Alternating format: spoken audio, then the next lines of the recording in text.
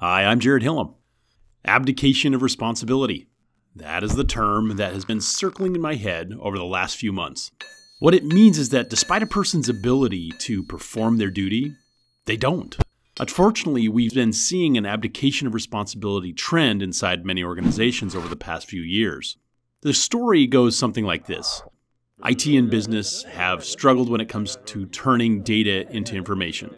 The business doesn't involve IT in its inner circle because they believe IT is too slow to get anything done. And IT thinks the business doesn't know what it's doing with the data. Amongst this strife, the big data pushers introduced the data lake as the Shangri-La for all things analytics related. The business salivates, money is spent, the data lake emerges, and in the end, business users are left scratching their head. Wasn't this supposed to be easier? How come we're still spending the same amount of time to conform data and produce analytics? And this is where the abdication of responsibility surfaces. Whether IT is aware of it or not, it is their responsibility to make the data lake strategically meaningful. I'm not excusing business stakeholders, but all too often we see IT teams that know in the back of their head that the data lake doesn't conform the data, and they wash their hands of it. A data lake without any conforming logic provides nothing more than a data junkyard, forcing business users to take on the task of logically integrating the data from the pieces and parts of disparate application data.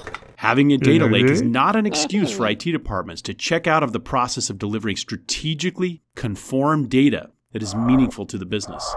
Companies living in these data junkyards have no problem feeding those that are willing to rummage through raw data. However, the further up in management you get, the greater the information starvation becomes. This is because no amount of casual data rummaging can get a consistent strategic picture of the organization's operation. There's just too much data to conform and too many applications to deal with. So yes, IT and business will still need to engage with each other despite the presence of a data lake.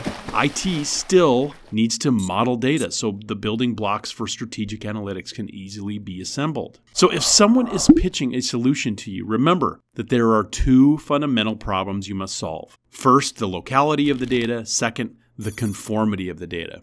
Where we often see the abdication of responsibility is on the conformity side.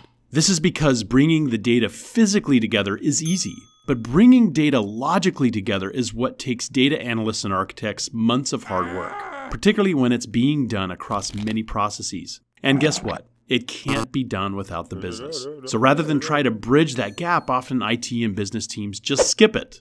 But here's the thing.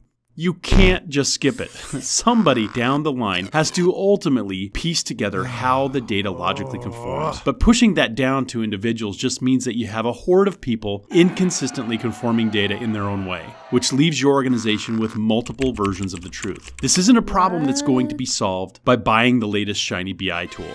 BI will just put decoration on that bad data. This is a data problem, and solving it requires a joint partnership between IT and business. If you'd like to see how Intricity approaches this effort, take a look at one of the videos that I produced a while back called Peeling the Onion, Developing a Data Warehouse.